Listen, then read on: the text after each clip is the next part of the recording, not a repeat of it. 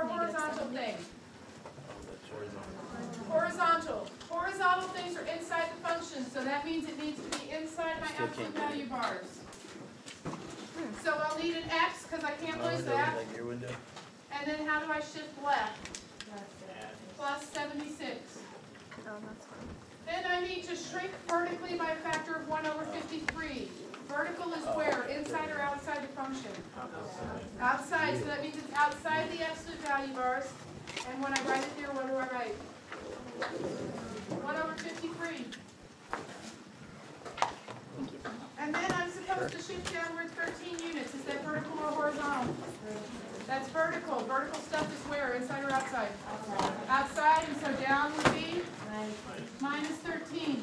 Now if you had to write this in web work, just like on your calculator, you would put in 1 divided by 53. ABS is absolute value for web work. Parentheses, x plus 76. Close parentheses, minus 13. If you don't know how to graph an absolute value on your calculator, under your math button over at number, there is an ABS where you can get absolute values. On Friday, we will be doing, what will we be doing? 1.7. 1.7, combinations of functions. We're going to add, subtract, multiply, and divide. And if you came in late, please come tell me who you are so that I can get you checked off.